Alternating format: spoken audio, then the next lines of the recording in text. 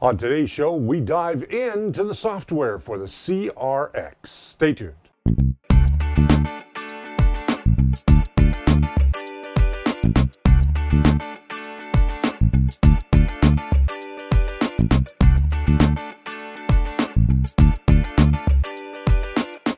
Welcome to the show. My name is Richard Cleveland. I'm your host here 3 times a week on The First Layer. Now, this is a show that explores the world of 3D printing. If you're new here, please go ahead and hit that subscribe button. Also, ding that bell so you get notified every time that we do a brand new episode or we're going to do one of our famous live streams. So today we've got a lot to cover. We're diving into the software bundle that comes with the Creality CRX. I'm going to show you how to install it. I'm going to show you what's on the card, and we're going to navigate through all that stuff. So we got a lot to cover, so let's head over to the computer and get started right away. All right, so we're over here at the computer, and we have our CRX folder copied onto our computer from the SD card. We're just going to open it up, have a quick look at it. The folder structure is as follows: installing software, USB driver, troubleshooting models, CRX guide, and your test model. Now, when we are what we want to concentrate on is the software and the USB driver. So here's a problem that I found while trying to do this. Now, it has 15.04.6. If we double click that and we say yes, we get an error for launching the installer. For whatever reason, it does not want to work on here. So what I'm going to do is I'm quickly going to close this. I have already downloaded Cura 15.04.6 from the internet. You can go to the website for Ultimaker. They have this version available. So we're just going to double click that. We will say yes. And now you see the installer comes up and it's working fine. For whatever reason, it just doesn't want to work off that CRX folder structure. I don't know why. So we're just going to follow along and we will make sure that we have everything checked off. So while it's installing, I just want to point out that the file structure on the CRX, for whatever reason, is a little different. Now, they've only got one model in the root directory. If you want to print the other models that are in the model folder, which is spelt incorrectly, of course, you may want to move those G-code files that are in there onto the root directory. Otherwise, you're not going to be able to see them. For whatever reason, the CRX does not see folders within the structure of the root directory. It's only going to see the G-code files. So we're almost done installing here. There we go. We've got the welcome to the installation wizard. We're going to say next. It's going to ask us about our Arduino, which we already have installed. And now we can just go ahead and hit next here and start Cura 15. Actually, we're going to finish, but we're not going to start it. What we're going to do is we are going to uncheck that.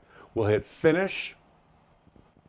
Now what we need to do is we need to go ahead and install the proper drivers for the CRX. So now what we have to do is go ahead and find the add CRX right here. All right, so let's add the CRX. All you have to do is double click. It will open up an installer. Now it is in Chinese, so I don't know why it's in Chinese, but it is. There's no way to see it in English. So that to me is a little bit of a drawback. They should make this available in English as well.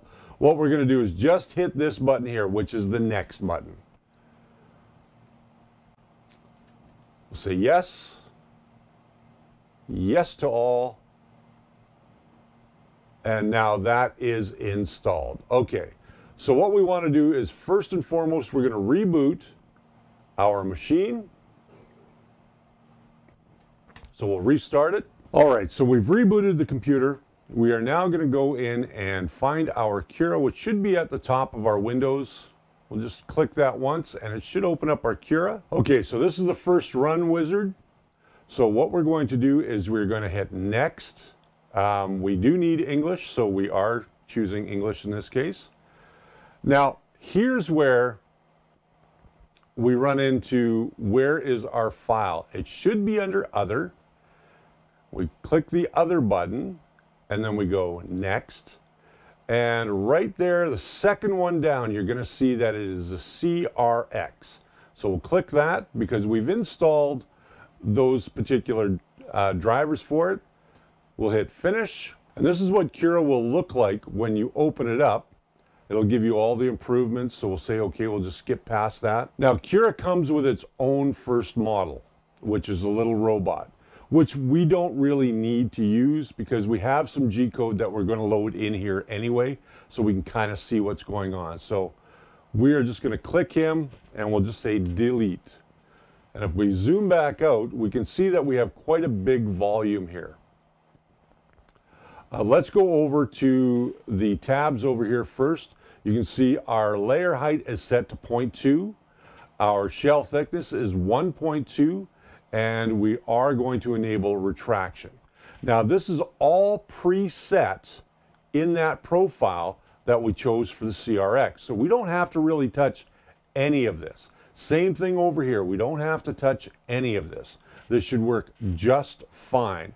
If you want to know a little bit more about the machine settings, you just go up to the top and navigate over to Machine and click on it. The drop-down menu will come down. You can see that we have the CRX machine loaded, and if we go down two more to machine settings, we can see that this is our machine settings for the CRX, and it gives us our build volume.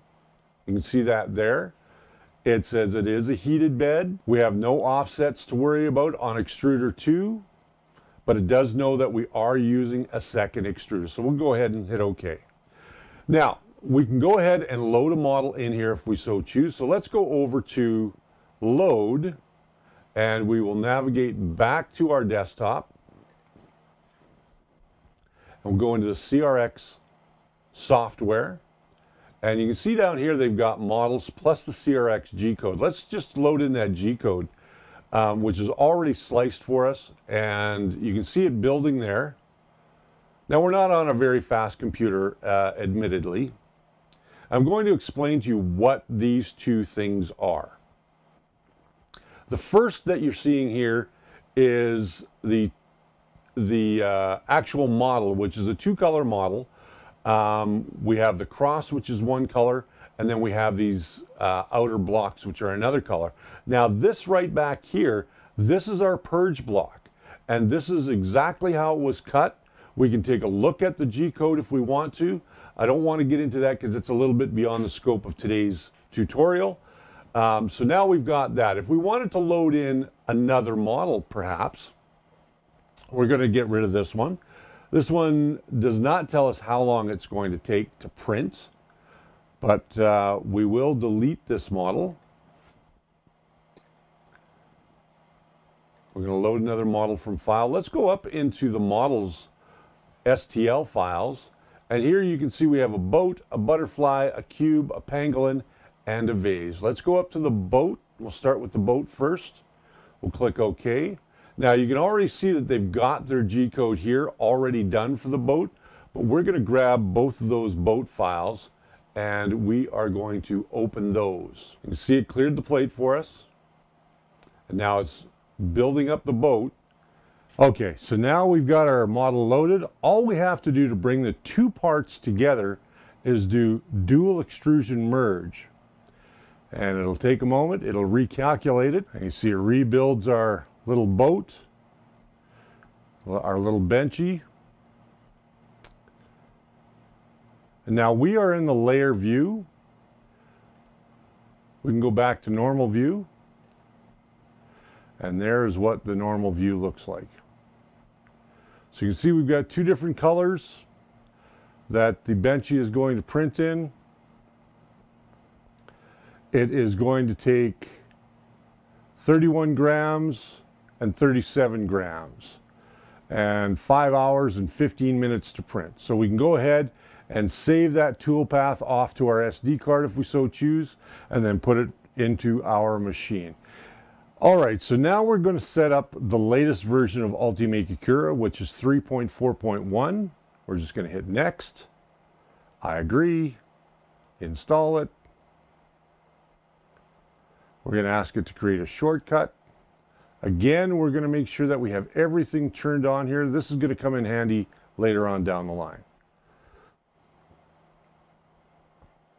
One of the things that we want to see is if the INI file, which was done in Cura 15, will port over to the latest version of Cura. Now, I've had success in the past doing this with Wanhao and some of the other printers that I use. So now we're going to see if the CRX will actually move over. I know the newest version of Ultimaker has the CR10, CR10X or CR10 S5 and S4 in it. I believe it also has the Ender 3 or Ender 2 in it as well.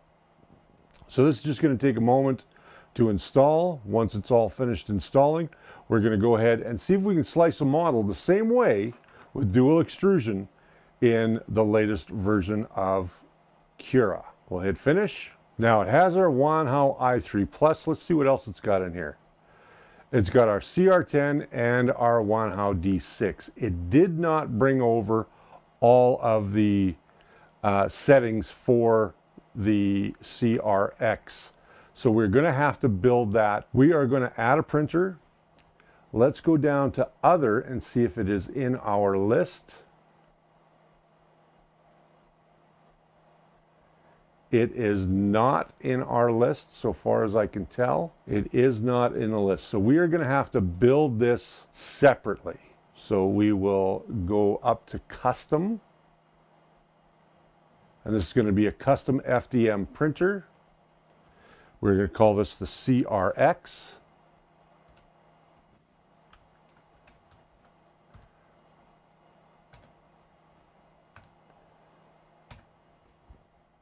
Let's make that a nice capital X. And now we're going to go in and set our X, Y, and Zs. So this was, if I remember right, 305 by 305 by 405. Number of extruders, we have 2. We do have a heated bed. We want to make sure that that is turned on. The compatibility material, we're going to have to change to 1.75. And we're going to have to do the same thing over here, 1.75. And we will click Finish. So now, for whatever reason, this didn't work. So let's go back into our preferences. We're going to go down to Settings and Profile. And we're just going to go over to Manage Profile. We're going to go down to Printers, third one down. We're going to look at the CRX and we are going to manage the machine. Let's go back to our printer. Only gave us 100, so that should be 405. That's where we went wrong. And we will close again. And now we have the proper amount. We're going to go ahead, now that we've got all of our parameters set up, we're going to go ahead and load in our boat model. Once again, we'll just hold down the Shift key to select both of them, and you'll see that they'll load in right there. Now you'll see that we have 2 distinct models, much like we had in the older version of Cura. So what we're going to do is we are going to tell the software which one is which. So we're going to go down, we're first going to select the boat, the biggest portion of the boat on this side. We are going to go down to per model settings because we have 2 models here. So in this model, we're going to leave it as normal. We're going to select, we're not going to select any of the settings because they should all be the same. And now we're going to go and make sure that that's on model 1 and this is on model 2. So we can still see that it's on model 1. We want this one to be model 2. And this one over here should be model 1. There we are. We have it already selected. So once you have assigned the different colors to the print, and I'll go over that one more time. So here we have our first model. You want to make sure that it is on extruder 1, print selected model with extruder 1. And then this model we are going to make sure we're printing that model with extruder number 2. Now you're wondering, how do we get these together? Exactly the same way that we did in the previous. We have to select both models. We're going to right click and we are going to go down to merge models. Now the two models will merge. We'll just zoom in here a little bit so that you can see what we're doing. And you can see there's two distinct colors there. We have a darker yellow and then we have a brighter yellow, indicating the two different colors that we are using.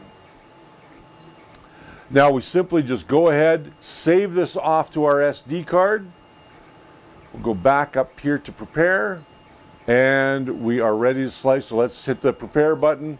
We'll let it slice and it should take roughly around the same amount of time that it took the last one to slice as well. And there we are, 2 hours, 52 minutes to make that benchy. All right, so that's our look at the software and how you can use the CRX with the latest version of Cura as well. Now, if you're new to the show and this is your first time catching it, please go ahead, hit that subscribe button down at the bottom and then hit the little bell notification so you get notified every time that we do a brand new episode or we do our live streams, which we do every Wednesday at 1:30 in the afternoon. Make sure you come by, join us, and ask your questions. That's a great time for you to get involved with what we're doing on the show. Now, if you have any questions about the software, you can certainly leave them in the comments down below. And I do check the comments, so we will try and get you an answer as fast as possible. Now, I want to thank my wonderful staff, Jess Corniching, the lovely Jess Corniching, and we've got Brian Baker and, of course, Frank Awesome, who come together and help us to give you a better viewing experience. Now, I also want to thank Spool 3D for all of their help. They lent us the printer to show you guys and how we can walk through the software. And now we're doing some prints on it. So you guys are going to get to see all that as well coming up on Monday's show. Now, remember that if you're looking for printers, filaments, or parts, there's no better place to go than spool3d.ca. Print it right, print it with Spool 3D, because they've got everything that you need. Check out their website today at spool3d.ca. Now, if you're not a Patreon and you're not involved with Patreon and you'd like to become a part of it to help support the show, then you can do so by going to patreon.com/thefirstlayer. And I want to thank all of my Patreon subscribers right now because you guys, without you guys, we wouldn't have a show. Now, if you're interested, you can also go ahead and buy me a coffee, or the whole staff a coffee, by going to buymeacoffee.com/thefirstlayer. And I thank you guys for all the support that you do give the show. It helps us to keep going. Now, if you are going to come back on Monday and you want to see our final thoughts on what we printed on this, make sure that you do check out Monday's show. I'm going to go and just relax this weekend. I might do some painting. Yeah, maybe I'll do some painting.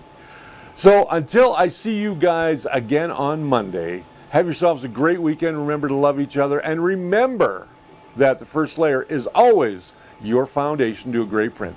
See you then.